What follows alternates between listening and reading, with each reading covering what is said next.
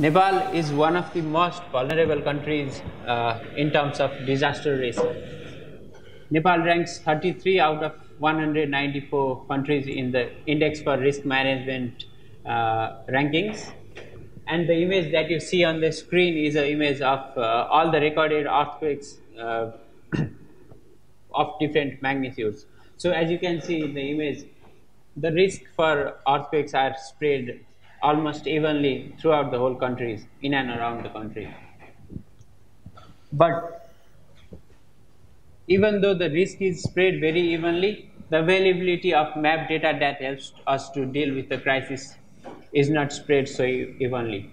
The data divide, which is a culmination of the digital divide, which itself is probably because of the economic divide, is not very favorable to places like Kalikot, which is a remote district in Nepal.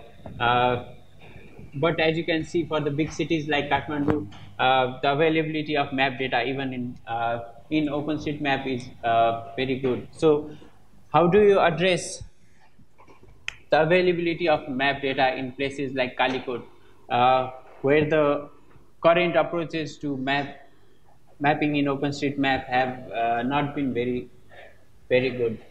So this is the question we ask ourselves: how do you remain prepared with maps against disasters that could strike any day and anywhere?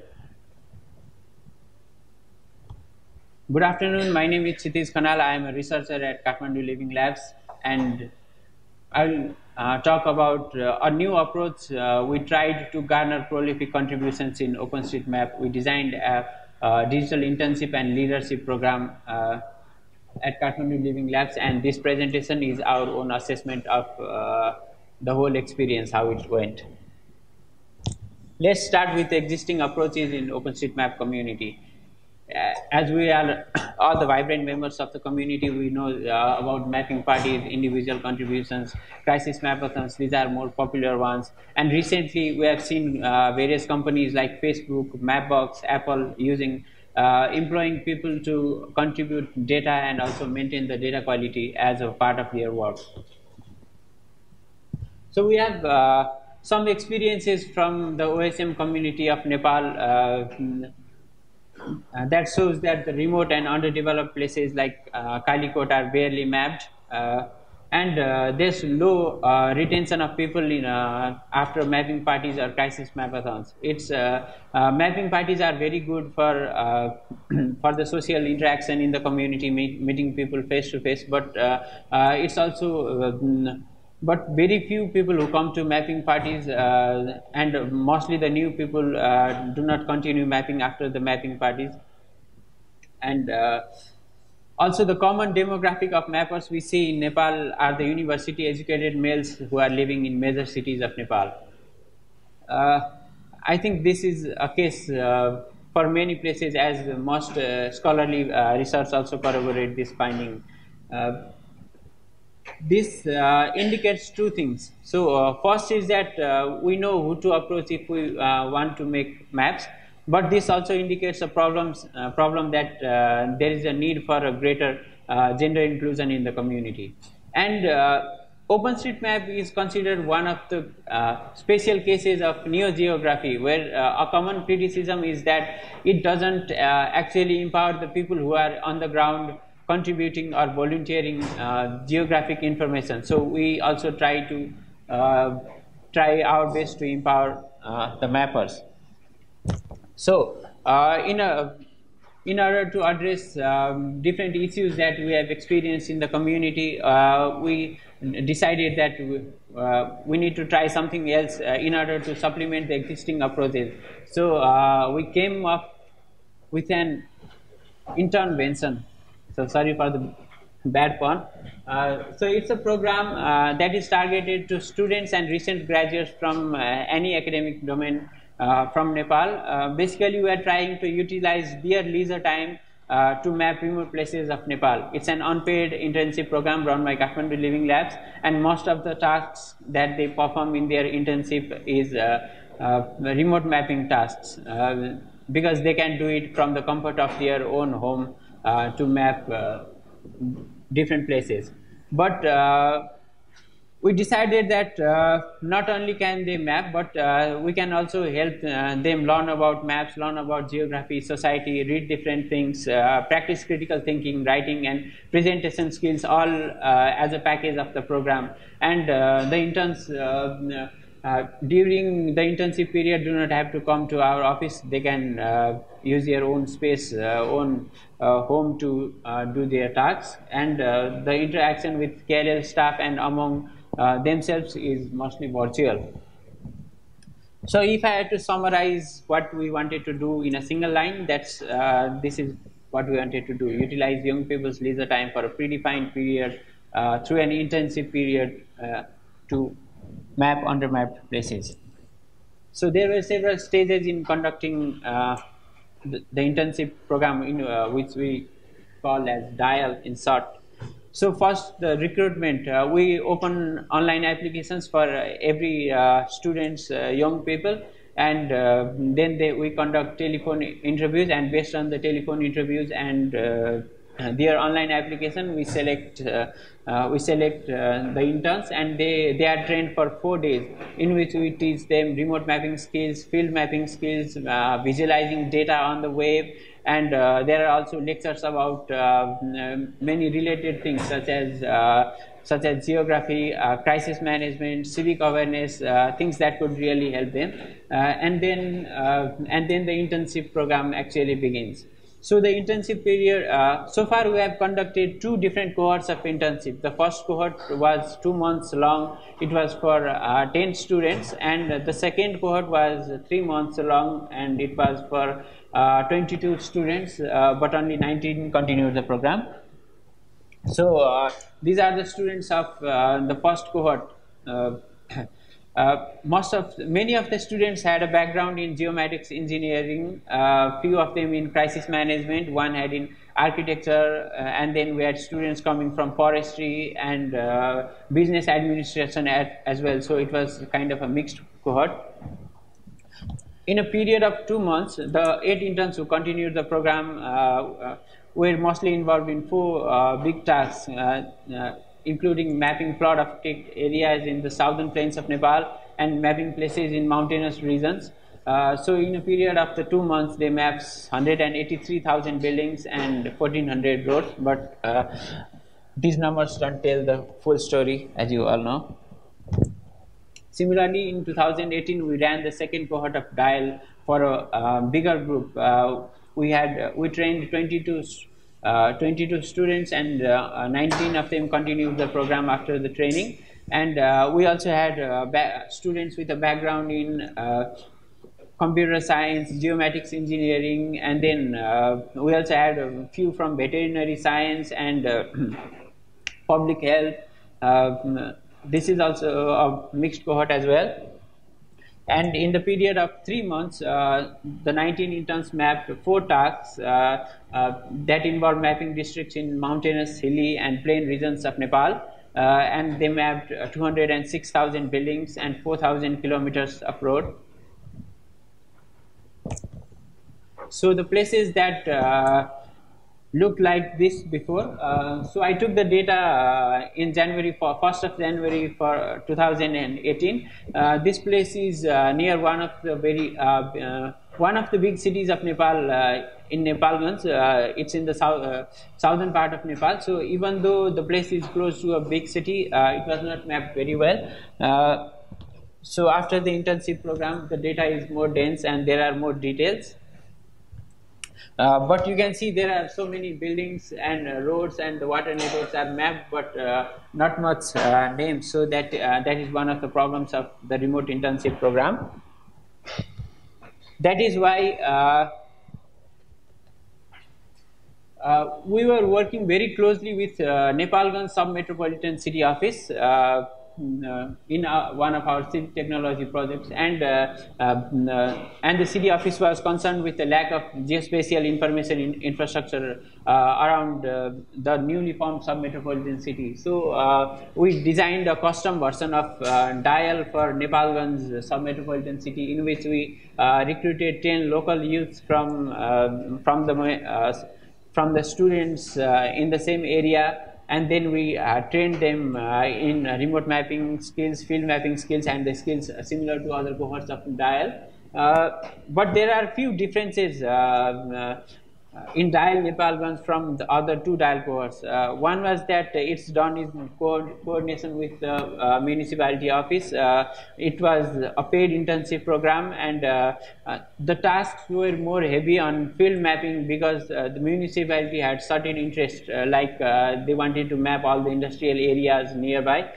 So this was more heavy on field mapping compared to the heavier on remote mapping for the previous cohorts. And in a period of 2 months, the 15 interns performed both remote mapping and field mapping tasks, and they mapped 8,000 buildings and 80 kilometers of roads. So after running 3 different cohorts, we decided to dig a little deeper than just the number of buildings they had created or the number of edits in OSM that they had made. So we realized that the students who had a background in geomatics engineering, they were mapping more than other students. So we asked the questions, do interns with a background in geography map more, since they have more understanding of the value of map data? We created a graph for before the internship, during internship, and after internship of the number of daily nodes created by the group of 2 students. And we found that although the engineers, although the geomatics engineers hadn't mapped much before the internship, during the internship they mapped a bit more than other interns. But after the internship program, they continued mapping while the line stayed flat for rest of the interns. So, but I have to consider that this study was done only for the first cohort, so that's only 8 students, and the evidences that we find here are more suggestive than conclusive. We plan to do similar analysis for the second cohort and the cohorts that we run in the future, but these are some findings from our early analysis. And similarly, since we are proposing a supplementary alternative approach to mapping remote corners, we decided to compare it with the existing crowdsourced approach of projects like the humanitarian OpenStreetMap team. So we collected data of all the crowdsourced mapping projects with beginner and intermediate difficulty level that were completely mapped, and then we compared it with the tasks that were done by students of dial cohort 2. We did not include the students of dial cohort 1 because the tasks were mixed. The tasks that they were performing were also done by other people from the community, so we could not include data from the first cohort. But in the second cohort, we found that the red dots are for dial mapping projects and the blue dots for crowdsourced mapping projects. And most of the crowdsourced mapping projects are small in area and they are completed within a period of few days. But many tasks are also bigger in area, and they are also completed in more than 50 days. But in the very small sample size that we have, we found that 2 of our tasks were small and they were also completed within few days, but there were 2 tasks which were considerably larger than most tasks, and but they were also completed in the number of days that is less than the median values of the crowdsourced approach. And again, this study is also very simplistic and it's replete with assumptions, so we don't want to say anything that the results are conclusive, but they also suggest that if you have some interns who have specific tasks to map in their leisure time, then the task gets completed faster than the existing approaches. So we also wanted to know what is it that motivated students to participate in a program like DIAL. So we made a list of possible motivations, and then we asked them to rank the motivations in a Likert scale, and we found that the thing that attracted the students most to to the internship program are in the order as listed below. So they were most interested in learning digital leadership skills. Yeah, I know it's a very big term and people could define it as they please, but and followed by contributing to society, learning to map, getting a first professional job experience, making productive use of their free time, understanding geography and society through mapping. So assessing how much people map and the number of nodes they create is easy, but how do you assess something like civic awareness? Although raising the civic awareness is also a goal of the program. So we have a few pointers from the blog post that our interns have written and the report they have submitted. And a student, Dakshita, she had a background in architecture, and she noticed that she told us that she was noticing places she would have probably ignored because of mapping. It made her more aware of her surroundings. And another intern, Nisa, was pleased that she could serve the society by managing her leisure time properly. Similarly, most of our students live and study in the big cities of Nepal, so they do not have much idea about what goes on in the remote corners of Nepal. So Shrabbe was pleased that he got to know the socio-economic condition of people from different parts of Nepal through the process of remote mapping. And then we have another big term, the leadership. So how do you see if the internship program has helped them to advance their leadership skills? There was a feature article in one of the most popular online news portals of Nepal about digital mapping, and two of our interns from each cohort were interviewed for the article, and they were also featured in the article. Similarly, some of our interns have gone on to represent and present their experiences in the international forums like State of the Map Asia and Asian Ministerial Conference on Disaster Risk Reduction. So, to be very honest, we had an idea, we tried it, and we had some expectations, and most of the expectations were filled, but we have few reflections from the whole experience. So there were certain challenges and some limitations. For example, the program like dial cohorts 1 and 2 could only address remote mapping. So if we really want more detailed mapping, more mapping that is of interest to local people, it needs custom programs like the dial Nepalgans. And similarly, virtual communication is no substitute for interactions in person. So we cannot just leave them to perform their tasks at home, because it might affect their motivations to continue the program. So we need a right balance of in-person meetings and virtual communication. Similarly, we also need to provide regular support to interns through dedicated staff.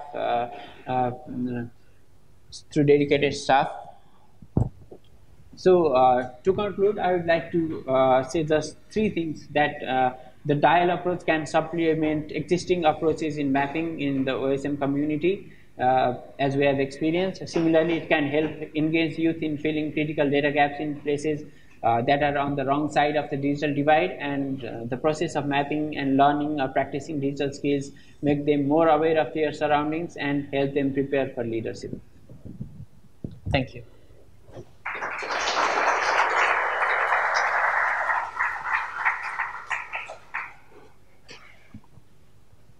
Hello, Kshitiz. Yeah, it's very nice presentation. Just one quick question about the internship.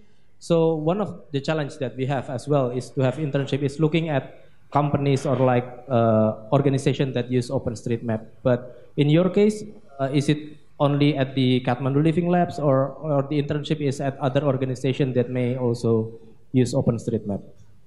I mean, how do you find the place for the internship? Yeah, so far it's only run by Kathmandu Living Labs, but if other organizations are interested to run a similar program, then we might be able, then we will certainly help as much as we can. Yeah, thanks. Thank you.